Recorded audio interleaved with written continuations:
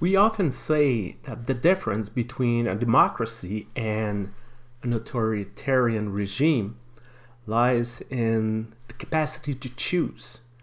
Choose our government, choose where we want to live, choose our religion, or to choose not to have a religion. And choices are everywhere. Even the smallest things we can choose. The size of our coffee, the brand and make of the car we want to drive, or cell phones. You know, Android or iPhone, which provider. We always have those choices in front of us.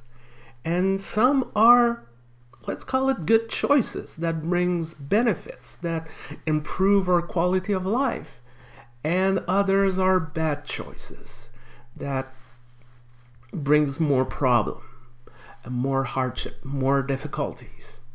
And we have those choices, and we have to decide between the good choices and the bad choices. The end of the book of Deuteronomy offers us what it's called often the big farewell discourse of Moses to his people.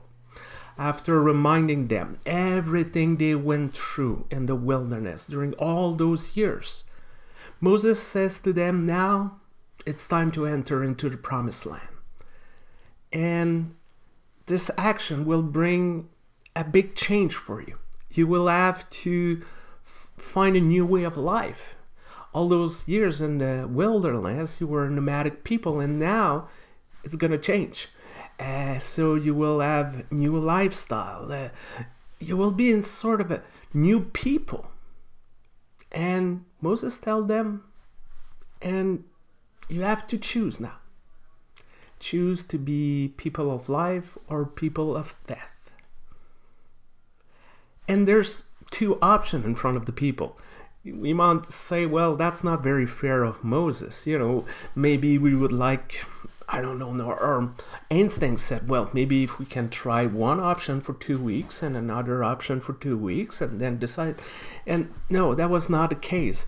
A little to paraphrase Yoda is do or do not. There's no try. People have to choose one way or another. They have to choose life or death. And as we hear this, of course, we want to be the people to choose life. It's almost a given.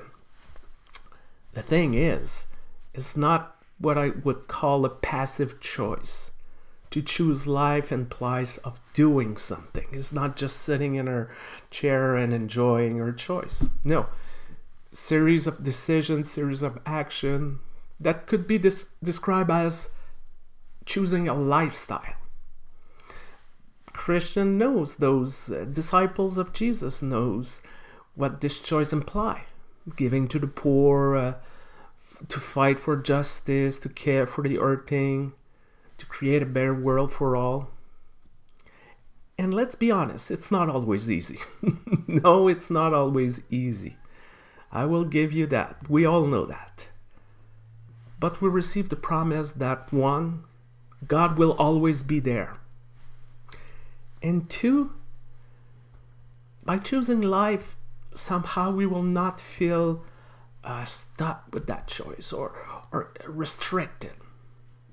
This choice and the action and the behavior, somehow we will enjoy it.